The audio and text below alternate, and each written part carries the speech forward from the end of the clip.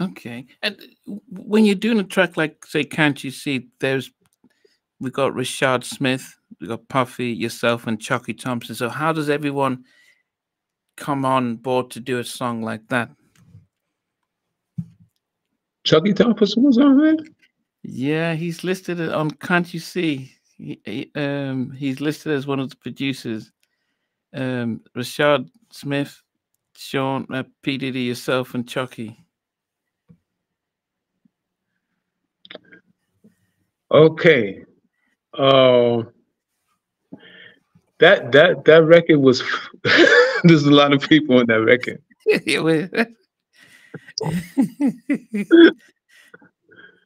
I remember Tony Pope doing the drums. You know, listen, I just did my part when he when he when Puff brought the track in. I just did my part. Yeah. Okay, but Tony Poke aren't even listed here, unless Did not. Rashad. No. Maybe it was Rashad Smith. Yeah, Rashad is listed. Yes, Rashad. I thought for sure it was Tony Pope, but I could be wrong. You see, I Yeah. couldn't remember my own song. It's been a minute. It's been a minute. Yeah. Then are you involved in vocal recording as well, or just the track?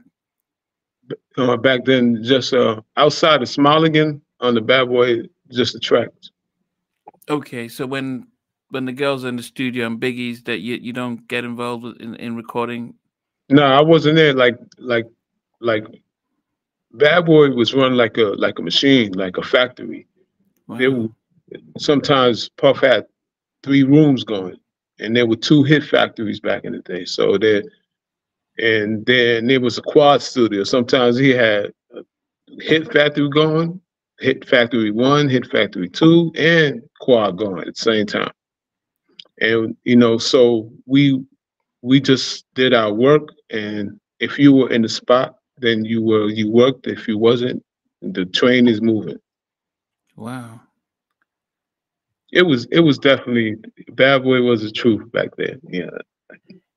Yeah, because I guess because they were just producing the hits and everything seemed to have come out was a hit. So I can just imagine how they just needed things to move so they can on to the next one. But Hmm. let me see if we've got you anywhere else on the total album. No, apart from that, Can't You See? No one else. Pardon? I think I After did no one else. um, The, no one else. No, we have Poke and Puffy listed on no one else. the South Bronx sample. Okay, Dun, dun, unless dun. No one else. let me No, I see. know I did that one. Are you not talking about the no, not the one with the rap version. Um, no. Okay. Yeah. Well, we'll find out what the credits are. We'll find out where the credits are. But I think. But apart from, so you did Faith, you did Usher, you did Total. Anyone else that you were doing in Bad Boy? I know we've got a lot of people who put in messages around any work that you did with Alison Williams. That's what girl. Yeah, I did work with Allison. I have a record that's in my arsenal that is unreleased. Actually, I'm believing that it's going to be released this year. Were you still a Bad Boy at that time? No, this is way after Bad Boy. Okay. This is way after Bad Boy. Okay. Okay. Well, let's talk. I mean, after you did the Total stuff, let's just stay with the Bad Boy. Can you remember any of the other tracks? Okay, is that when you went to do My Life after you did Total? Yeah, yeah, I think they came around the same time. Okay. Not too far away. They weren't too far away from each other, like those records. So My Life as an album, I think for most people, it's one of those. We think of River Nation and we think of My Life. Um, that has such an impact. Just the message Mary was singing in there. Although some people would look back and says, "Look, 80% of the album was a lot of samples and remakes, sample stuff." But for the ones that you did on the, did you make? You said you had a conscious effort not to use a sample and try and create something original. Yeah, I got a call from Puff one day, said, "Herb, um, I need two ballads, and I know you got them." That was the exact words. So I was really a balladeer outside of the download, production situation. I was really a balladeer, Okay. and so that the ballads that's what was who I am, who I was. But so that was that was it. Like that, the last thing I did was those two ballads on Mary's album. That just set it off for me. When we set it off. I mean, that got me a lot of work. Yeah, because I mean, we could hear Bob. So does he? So because you did writing on One More Night, but on the Mary stuff, I can see, you gotta believe. It seems if you did the production Mm. alongside Chucky, but you didn't do any of the writing. How No, did the? Big Bob. They had Big Bob as a writer. They had Faith as a writer. Yeah, Um, they you had have KC. Terry Case. Yeah, Casey. That Do you know that you gotta believe was a duet? Okay, yeah, It was. It was, okay. it was originally a duet with Casey and Mary. And then they That's why just took up his vocals.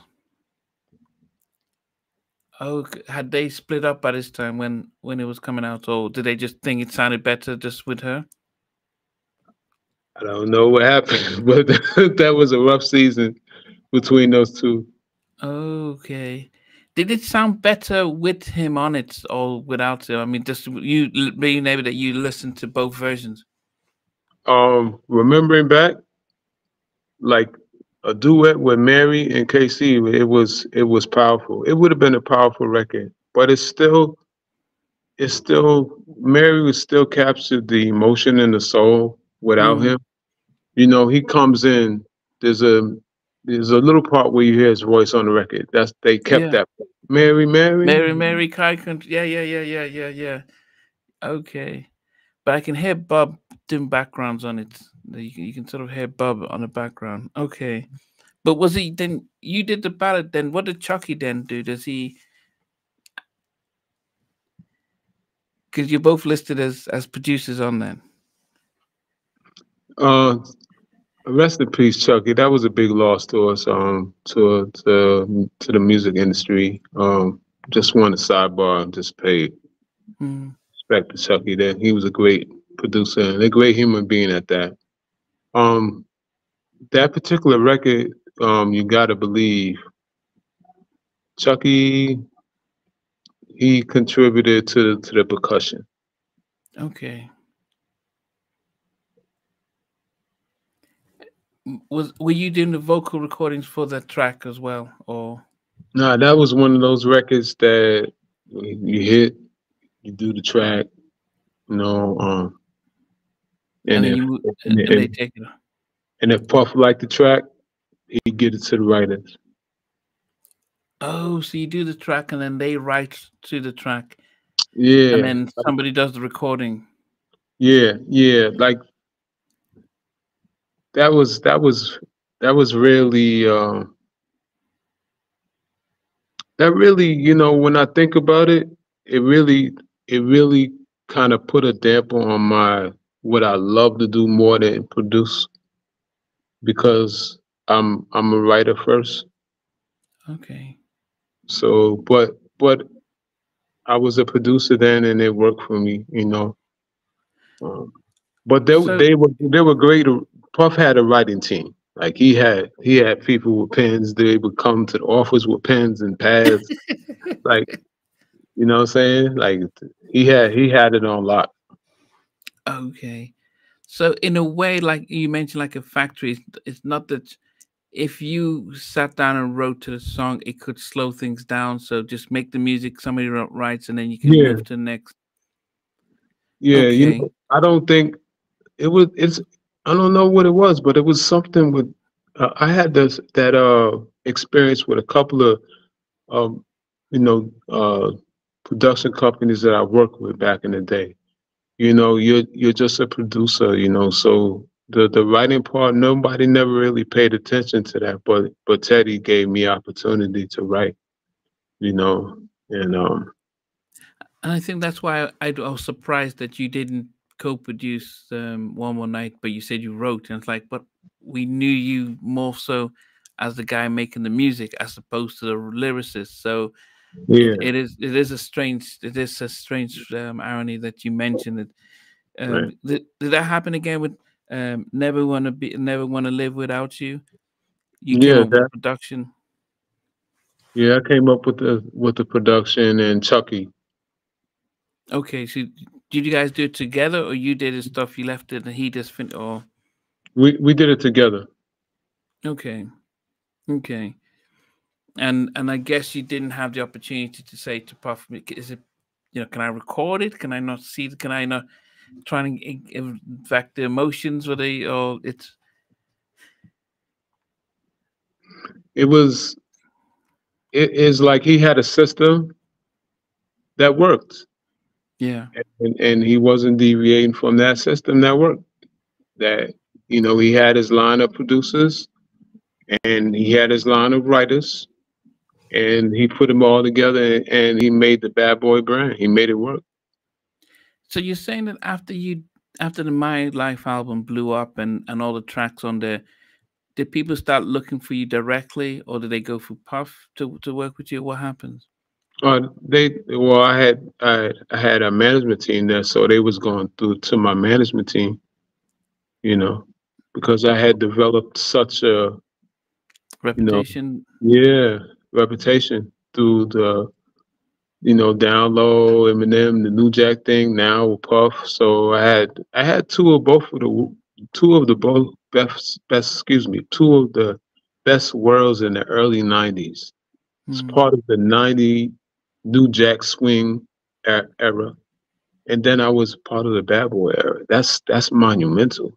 Yeah. That's what I'm saying. So today, that to have those, and then having the experience as a youngster, and I'm just thinking about this. This is really good. Like, what I'm saying, to have those Yeah. things.